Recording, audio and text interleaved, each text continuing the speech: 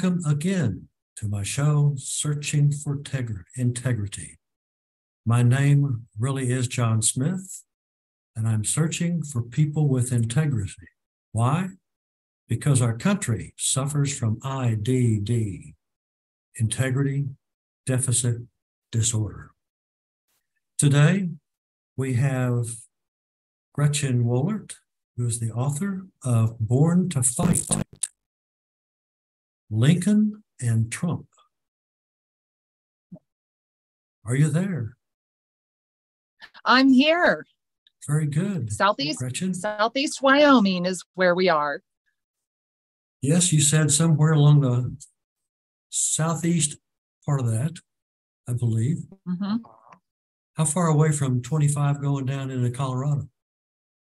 I-25 is probably about 40 miles west of us. So okay. we're maybe 10 minutes from the Nebraska line. So the Nebraska Panhandle is really close. I see. Okay. So it's actually called the Banana Belt of Wyoming. Really? It is. It is. A lot of farm ground, very mild here. About 80 miles north of Cheyenne, which is very close to the Colorado line. Well, I'm ready to jump into this in terms of your book and what you think about your book. And it's a lot of research you certainly have got behind you. I don't know if you're still trying to do that. Are you still researching one way or another? Well, different things, not about this. I think I almost exhausted my research. 3 years of research that I put into learning everything I possibly could that I didn't know about Abraham Lincoln and Donald Trump. And then a year to write the book. So 4 years altogether. And yes, I have a lot of research behind it. I dove into any resource that I possibly could find. And I've got 20 pages of notes of documentation of where this information came from. So it is not just opinion. It is legitimately researched. And I had a ball doing it. Love history, love Abraham Lincoln. And once I dove into it, I just was amazed at how long it took me to gather 10 chapters full of similarities between Donald Trump and Abraham Lincoln. Well, I think that's amazing as well. It's and of course with your pedigrees, that nobody's going to argue with you in terms of whether or not it's been well researched or not. And I think some will challenge too. But I would guess that one would, an observer would, or someone reading the book would think about this person versus that person. We get two people to throw tomatoes at. You know, the way we are in America today, I could have 2 PhDs and all kinds of credentials behind me, and there will be half a nation that wants to. You mentioned IDD, integrity deficit disorder. There is so much disorder out there, right, and it has absolutely nothing to do with truth. Right. So, you know, I'm not worried about it. I know what's behind this. I know what's true. I know there are a lot of people out there who really appreciate knowing not only more about Abraham Lincoln, but what makes Donald Trump tick. And there's a lot more than just what he shows outwardly. And this book really reveals that man behind the myth, if you will. Sure. Now let's take about the two men, and in each of them, one of those characteristics, and compare them. Can you do that right now?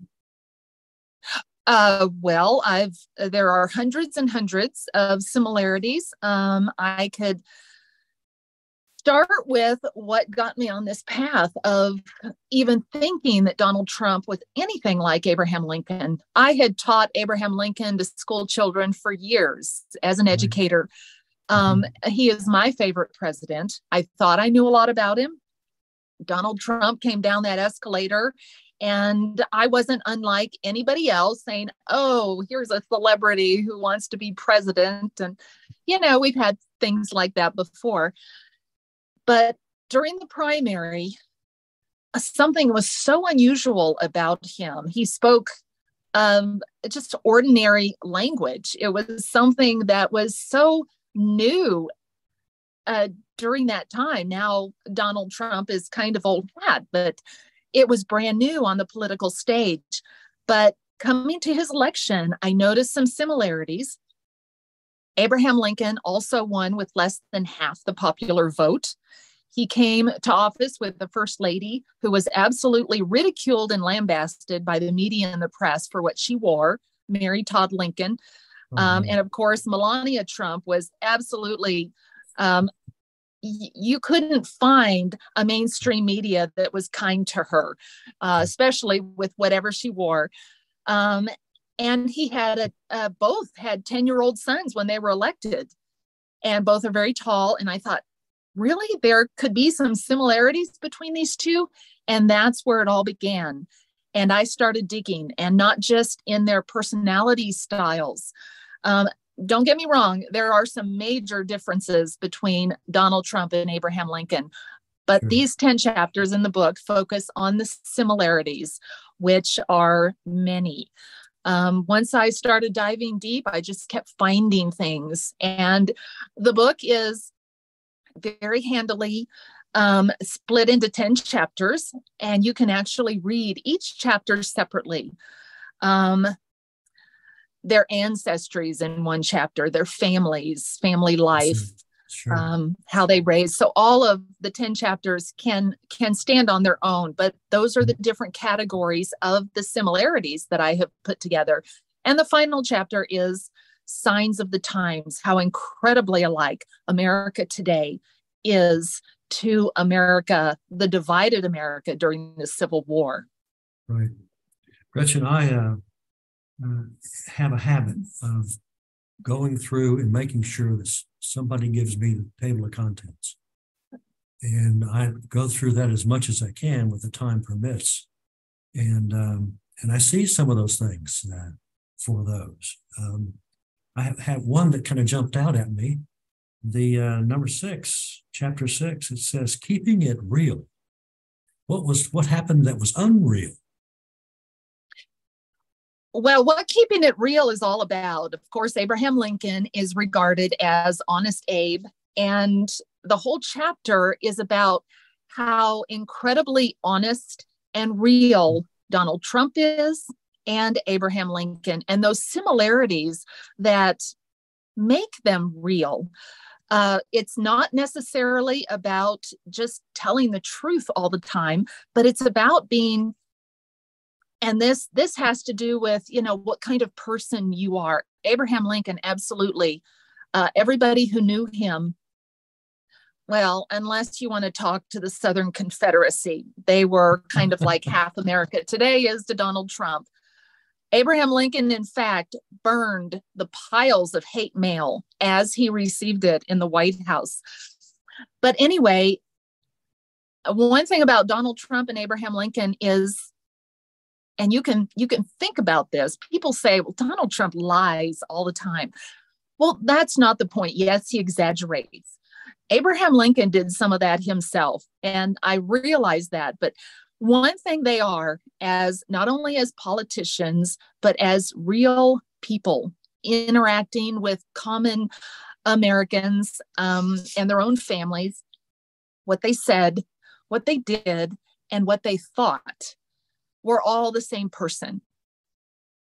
Abraham Lincoln, there was nothing two-faced about him, although when he was accused of being two-faced, he would make a joke and say, well, if I were two-faced, would I be wearing this one? He always did that, self-deprecating. But whatever he did, whatever he thought, whatever he said, he actually believed those. It was all one person. It wasn't several. There was no duplicity about him. And the same is actually true of Donald Trump. In fact, one thing that so many Americans, and I appreciate it as well, is I don't have to wonder what he's thinking because it comes out his mouth. And some people say, well, that's not he can't be a leader because he just says too much. There are honest Americans who believe that that is one thing that they love about Donald Trump, is he is so honest because he says what he thinks and he actually believes what he says. So that's what keeping it real is all about, is the actual honesty of both of these men and presidents. Well, we have the Trump version of Lincoln and Trump coming up here in the next, 6 months, year, on the next election. What do you think about him in this election time? Do you have a gut feel? Do you roll the dice? How are you looking at it? Oh, for Donald Trump? Well, yes. It kind of all depends on those that have TDS, which is, of course, Trump derangement syndrome. Those who have that, are they able to follow through with those things that would destroy any other normal politician and American? Mm-hmm. They have tried endlessly. Russia. They've tried lawsuits. They've tried all of these things that would take down any Republican candidate, but not Donald Trump. And that's one thing that is so incredibly unusual about him. If they cannot take him down with all of the normal shenanigans that they try, the lies, that he's a racist, all of those things. One thing Donald Trump does, and Abraham Lincoln did it too. Abraham Lincoln was huge on the political stage. People loved to come and hear him because he was funny, and he could entertain crowds, not just with those very practiced speeches that we are familiar with, but there was a real man behind that myth as well. We know the Gettysburg Address. We know his first and second inaugurals. Those were very well rehearsed, well practiced speeches. In person, he was very funny. But Donald Trump, one thing he does, he sucks all the air out of the room. When Donald Trump is there, everybody else is a second-rate candidate. And I have no doubt that those who want to come up against him in the primary, the Republican primary, will find that they will fall like dominoes as they did before. Donald Trump is so adept, and a lot of us think, well, he shouldn't be, bad mouthing that person. That's in his nature. And this book is about how Donald Trump has spent a lifetime learning how to fight, and he does it. He's 78 years old. He's not going to change. It's just a part of him. He comes out punching, and he's absolutely the least prejudiced person you will ever come across, because he doesn't care what color you are, what race you are, what gender you are. If you punch him, he's going to punch back. So he's very honest in that way. And one thing is I think the times in which we're living right now, in which there is so much dishonesty and censorship, lies that we're discovering through video, that the January 6th, all of the stuff they told us about, it's not necessarily what is being shown in all this video footage that has come to light. So yeah, Donald Trump is gonna, if they cannot take him down, which I wouldn't put it past something happening. I believe that Providence has as much to do with Donald Trump still being here as it did with Abraham Lincoln, making it through the Civil War and finally finishing that. But of course, Lincoln was assassinated before Reconstruction, before Reconstruction and all of that. But I have no doubt that if the Republican Party can stay united, one thing about the Republican Party is they're a party of status quo. They don't like to change. Teddy Roosevelt, I always come from history. History is so incredibly telling in what we can learn from it. Teddy Roosevelt won all the Republican primaries in 1912, and yet the party did not give him the nomination.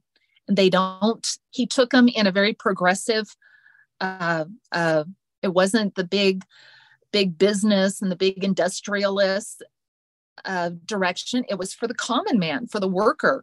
And the Republican Party decided, he rocked the boat a little too much. So they did not give him that nomination.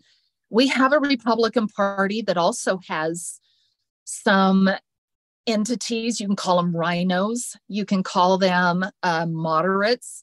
I would simply call them just kind of stuck in a rut.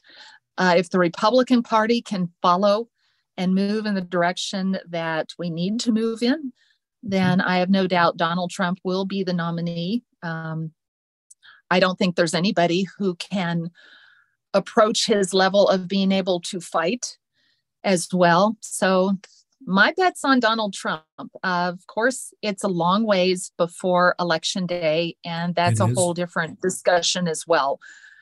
And what happens on our next election day or week or month. I'm looking at another item here, how Democrats have become experts at hijacking the Constitution of the United States. I'm not going to argue against that, even with lean on the Constitution of the U.S., but where do you come from on that? And how do you come that as that? Well, I'll talk about a couple of things. First of all, I always go to Abraham Lincoln. Lincoln came back into politics. He left it. He did a 2-year term in the House of Representatives in DC, and it didn't go well. He was disappointed. He left politics for a while, but what brought him back in was the Supreme Court Dred Scott decision. It's when the Supreme Court decided to say that because you are a Black slave, that you cannot be a citizen in this country, and therefore you have no rights. And that's what brought Abraham Lincoln back into the political fray. And he's actually one of the few that stood up against having a slave nation and not wanting to go in that direction. Right. But he said, during the Civil War, he also kind of used the Constitution to his own benefit. He used war powers in order to go above and around the Constitution because of war times. So using the Constitution, is Liz Cheney is from our state, and we actually fired her. We hired Harriet Hageman in her place. And we're discovering the committee that she presided over was full of misrepresentations and omissions and completely lacking in integrity. And thank goodness we fired her. But in her concession speech, and I listened to the whole thing, but she compared herself to Abraham Lincoln. And it was unusual. But one thing and she says she's a Republican, but she has nothing to do with those Republican principles that Wyoming wanted her to stand for. But she compared herself to Abraham Lincoln, and she throws out that, well, I am fighting for the Constitution. Well, that was the furthest thing that she was actually fighting for. The Constitution is something that provides all of us with those simple, basic rights. And it's actually very small. You can read it in, I don't know how many pages. I have a little booklet, and it's very clear. It's very easy to understand, and it's only a few pages long. If more people would just read the Constitution. But the one thing the Democrat Party does is we are fighting for the Constitution. Well, whoever their base is, and they want to promote this idea, they are not fighting for the Constitution. They're actually just doing the opposite. And it's unusual in the times right now. But whatever is happening in that Democrat Party is actually the opposite of what our Constitution says should be happening. Here's just one example. Article 4, Section 4 says the national government, the president, will keep the states from being invaded. And what is happening at our southern border, and something in which they are so disingenuously saying, well, there's no invasion going on. Well, if they were to admit there was an invasion by illegal and having such a porous border, then they would be absolutely breaking the Constitution, because that is what our federal government is, to keep states from being invaded and from domestic violence. So they just throw it out, and it means nothing, because it's not true. Yeah, they do what they want to do without regards to what the rules are supposed to be. Everybody's supposed to follow them. I can't remember that guy's name, but he's trying to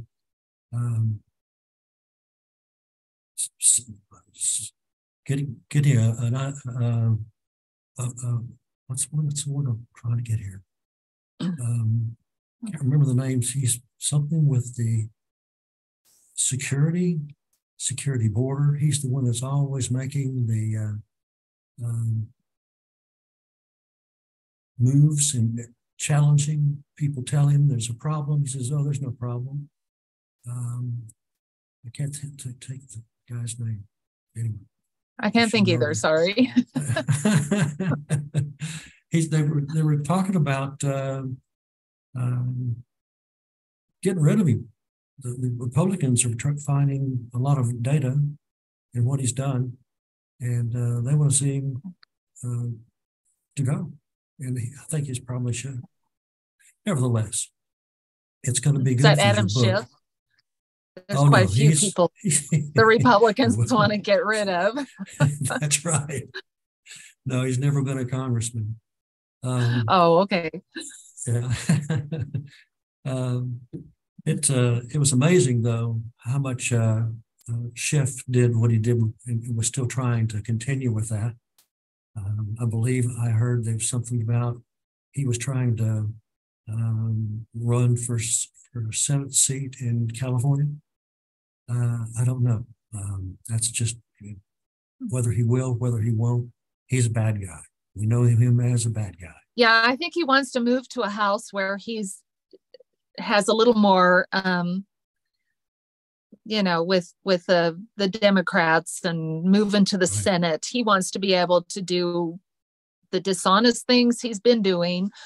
Of course, now he's still in the House, and he's not able to do them because, thanks to Donald Trump, we have the House, a narrow margin, but it is still Kevin McCarthy as our Republican Speaker of the House. So, yeah, he wants to leave so that he can do more of what he's already been doing, which is lying. And it is. That's right. All of that. Total lying.